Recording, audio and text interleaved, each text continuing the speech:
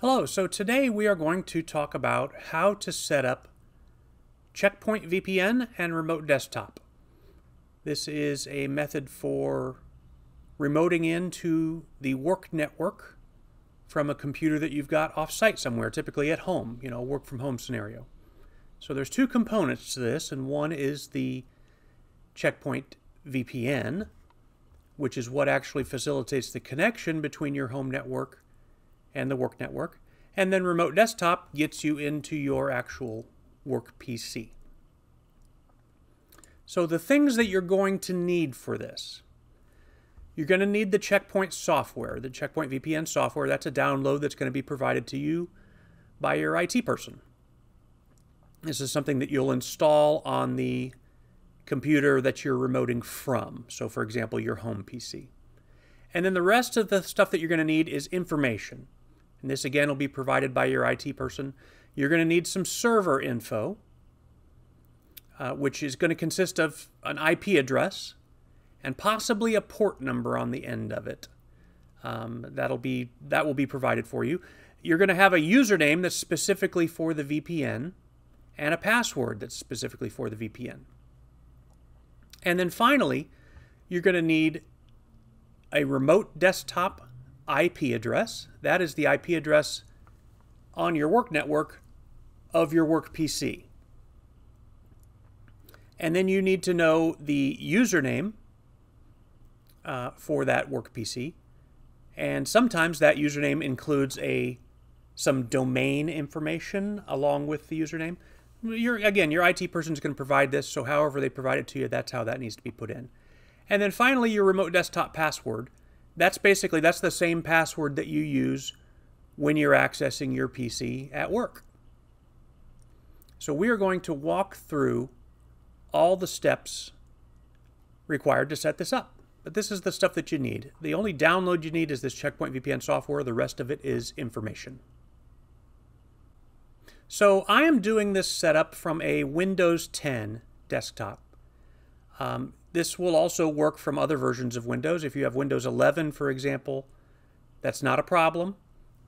This will still work on Windows 11. Some of the screens may look a little different, but the process is still essentially the same. So the first thing that you need is that VPN software, the Checkpoint VPN software.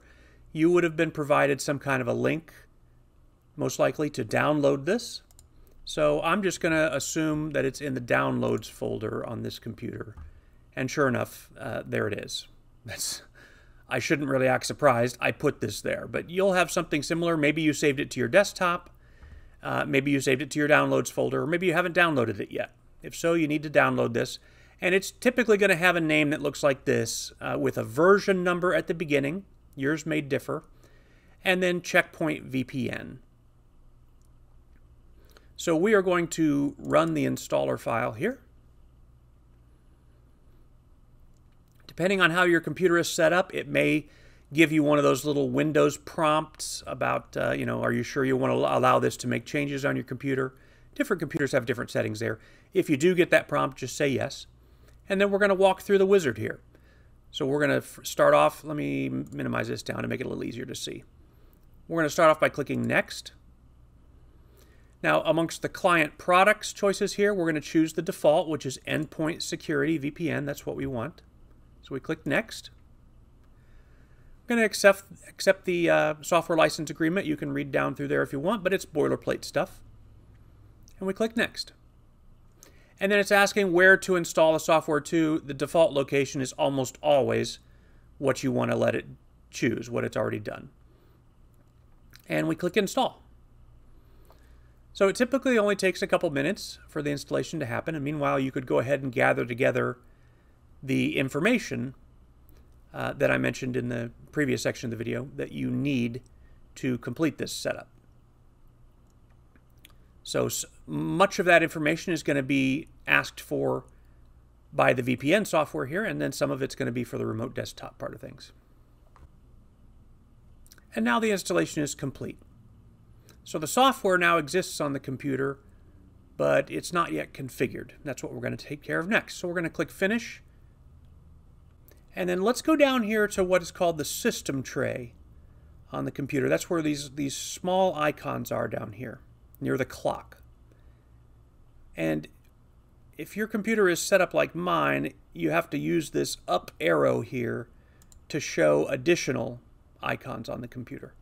The one we're looking for is this gold padlock. If you hover over it, it says Checkpoint Endpoint Security. What I'm going to do is I'm going to left click and drag that down here and release it. What that will do is that will mean that that icon is going to show up without me having to hunt up here for it. The reason is we're going to need that when we connect the VPN software on a fairly regular basis. So we're going to right click on this gold padlock and we're going to choose Connect. And the first time we're launching it here, this is the normal message to receive, which is there's no site configured. Would you like to configure a new site? What that's referring to is, by site, it means information about where you want to connect to. We haven't provided that information yet, so we're going to do so now. We're going to click Yes. And now there's a wizard to walk us through this, and it's going to ask us for the information it needs here. So we click Next. And now the first thing it's going to ask for is server address or name. And that's going to be the server information that I referenced earlier in the video that's provided by your IT person. Typically it's going to be an IP address. Sometimes that IP address will be followed by a colon with another number, which is a port number. But either way, you want to key that in exactly as it was provided. I'm blurring it here because this is real information for a client and I don't really want that showing up. Now what I like to do is also click Display Name. And what that will let me do here is get rid of this ugly server info and port number and type in something that's kind of a friendly reminder. So we're going to just put in my office. You could put in the name of your company there if you want to. It's really just a descriptive thing. And it's just a preference. It's not mandatory that you do this, but I like to do this. And now we click Next. So it's going to actually now try and reach out to your network and talk to the Checkpoint gateway device that's there and establish this connection in a just a basic way to make sure communication between your computer and that site is working properly. Now if you run into a problem here and this doesn't complete like we're seeing, then contact your IT person and they can help you resolve that. But if it is working, you're going to see something like this, which looks like an error, but it's not, or it's not one to be concerned about. It says the site's security certificate is not trusted. That's actually okay. And I won't go into a lengthy explanation of why, but basically there are ways of where you can register what's called an SSL certificate and embed it on the gateway and kind of lock it into your IP address, and it kind of makes it official. But I would say that a vast majority of small businesses don't bother with that. It's not really necessary for the kind of usage that we're doing here. So we're just going to click Trust and Continue. Again, this is all only just part of the initial setup. You're not going to have to do this all the time. When it asks for authentication method, we're going to keep the default, which is username and password. And we click Next. And there we go. The site is created successfully. So now the VPN software knows how to reach your work network. So when we click Finish here, it's going to ask us, would you like to connect? Well, yeah, we're going to go ahead and do so right now just to test and make sure everything works properly. So if we click Yes, now we see that the site that's selected here is the one that we labeled, My Office. If I hadn't put that friendly label in, then you would see your IP address and that long number and whatnot. So here is where we're going to put in the VPN username and VPN password that you were assigned. Again, I'm blocking this out because this is a real person's stuff, but you would just type in what your assigned VPN username and password is.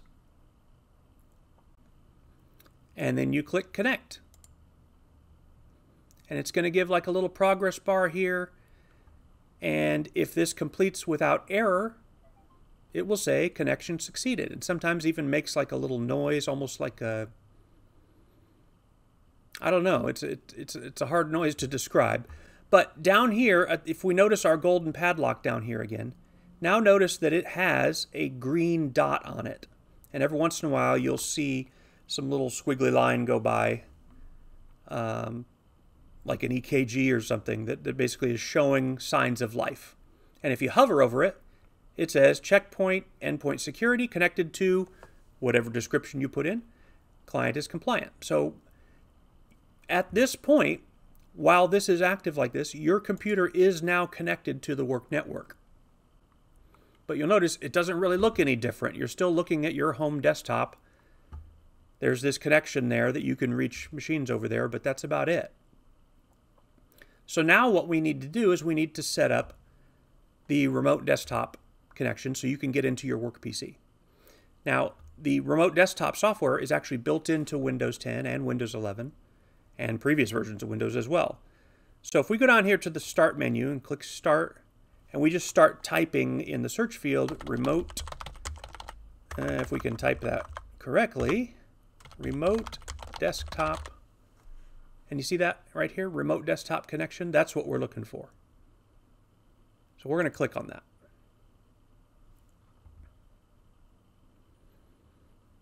Okay, so this is the remote desktop connection interface.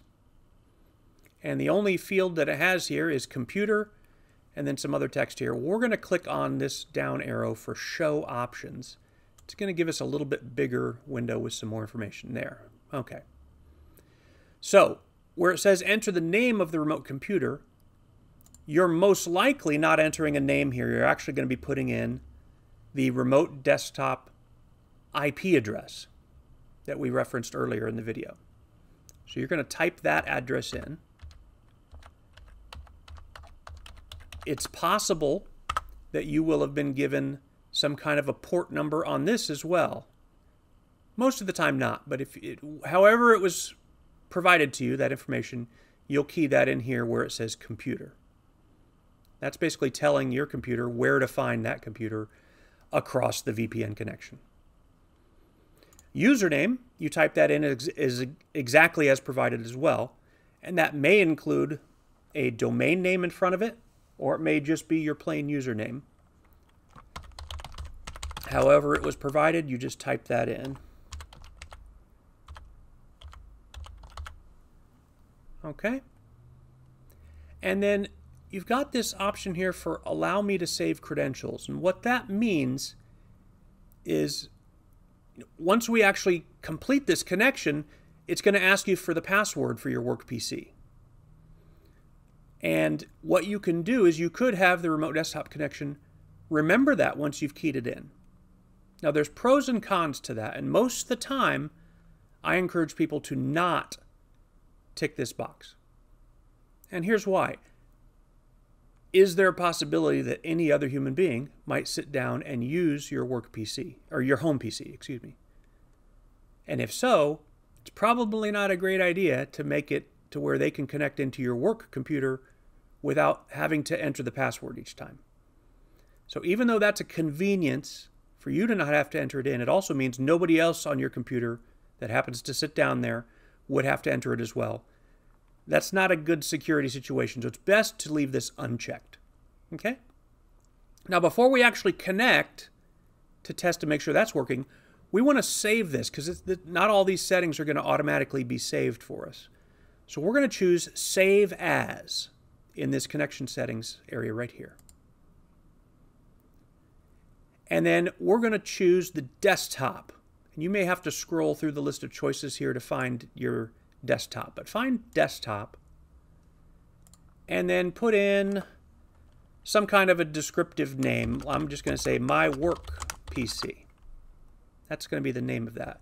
And if we click save, you'll see over here now on the desktop.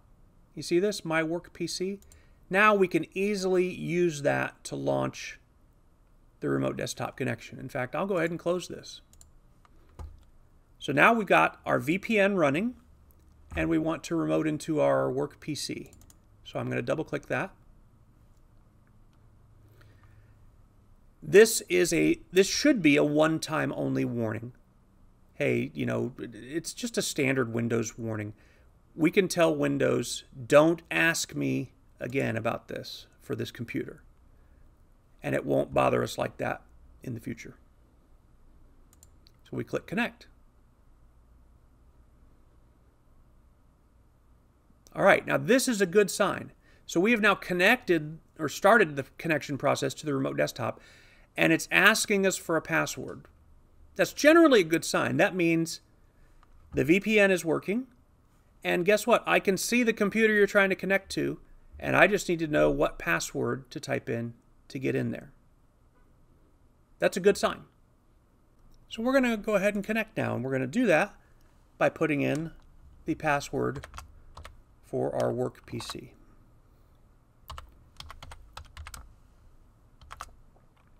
Now again, here's another option to remember. We're not going to choose that for the reasons that I described earlier. We're just going to click OK. The first time you connect remotely, this is another warning that will come up, and it's just basically confirming, hey, are you sure about this? Yes, we are. Don't ask again, and click yes.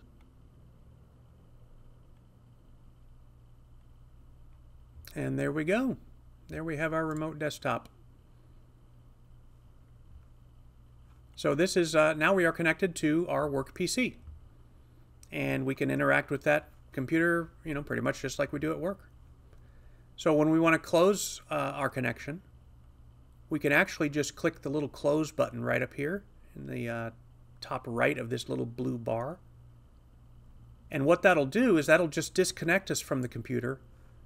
It even warns us as such. But the programs, you know, whatever you left open on the work PC will stay open, which is typically what you want. You just want to disconnect from home, but still keep stuff open on the work computer.